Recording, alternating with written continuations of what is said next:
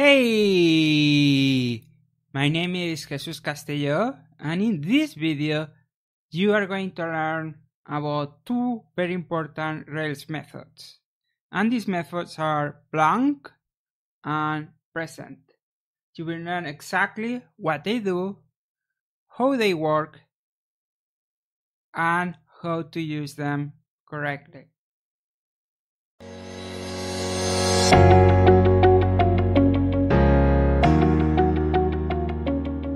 So I'm here in this Rails console inside one of my example projects that I have and use for these examples. Before we get started with these two methods, you may want to check out my site rubyguides.com and subscribe to my newsletter if you haven't yet, and also get a copy of my Ruby book. That is going to help you improve your Ruby skills and become a professional Ruby developer. So that's on rubyguides.com. So now back to the topic. We're going to be talking about two Rails methods. So these are Rails methods, not Ruby methods. Okay, so if you try this outside Rails, these two methods won't be available.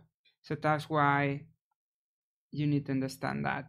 So what are the methods? Well, it's blank, question mark, so blank, question mark, and present, question mark. So the first thing we need to know about these two methods is that these work in any Ruby objects. So even the nil object, which we use to represent empty or not found, has these methods defined. And another thing that you need to know about these two methods is that they are the opposites of each other. So blank means not present, and present means not blank. Okay? So that's going to help you a lot understand how these two methods are related to each other, because once you understand one, you will understand the other perfectly. So let's get to some code example. What is blank exactly? Let's start with that. Well, like I said, we can call blank on any Ruby object. Ruby objects like nil. If we do nil blank, we get true. Okay? What happens if, for example, I have an empty string and I do blank? I also get true. What happens if I have false and I try blank? I also get true. So all of these, nil, empty string, and false, return true. They are, in other words, they are blank. So when we do a method that ends in a question mark, we are asking a yes or no question. You got that? When we have a question mark at the end of a Ruby method, what that means, not always, is not enforced by the language or anything, it's a convention between us as Ruby developers, that we say this. When a method ends in a question mark, we're asking a question about this object, and the question in this case is this object blank? Yes or no? That's the only possible answers. And yes, in case of Ruby and a programming language, means true or no, false, right? So I hope that's clear enough. Now, what does it mean for an object to be blank? That's the next logical question. Well, an object is blank when it's nil, false, let me type that correctly, false, empty string, or empty. There's also a method called empty question mark.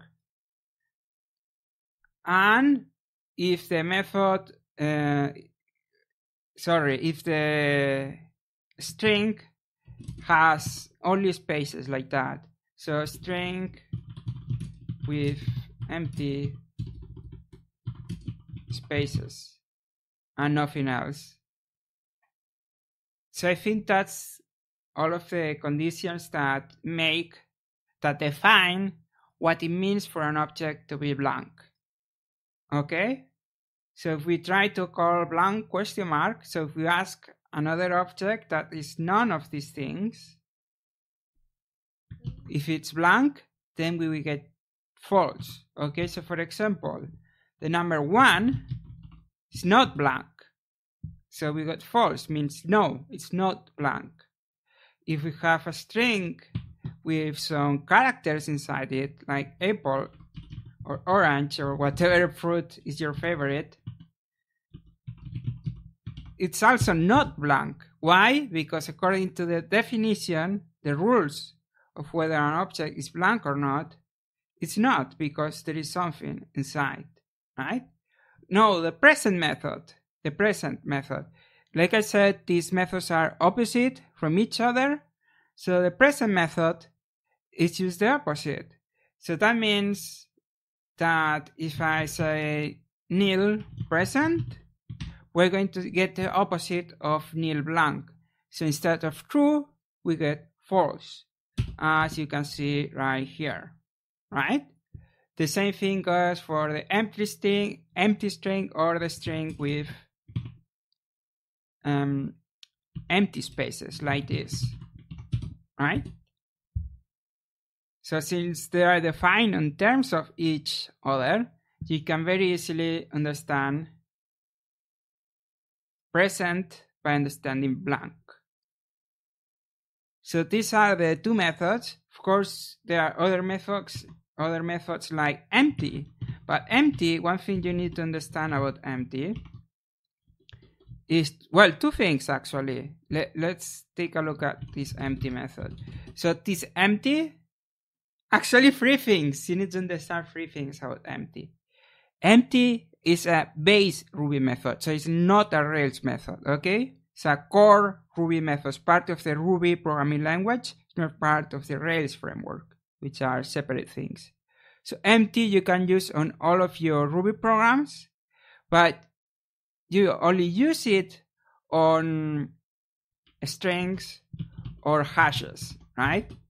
The second thing you need to know about empty method is that if you have a string like this with empty spaces, that's not considered empty. Okay, but if I have this and I do blank, then that's considered blank. So it's different rules. Okay, what it means for a string to be empty is completely empty, like this, nothing. But what it means for a string to be blank, it means that there can be empty spaces. Why does this exist, this difference? Why is this different? Well, because when you have in a form, like a login form or a registration form in a website, I'm talking about a website, you have a form where the user or you enter some data to log in, create a user, create an account, anything like that. And you might put empty spaces inside one of these fields. So imagine imagine this is the field, right? The input field.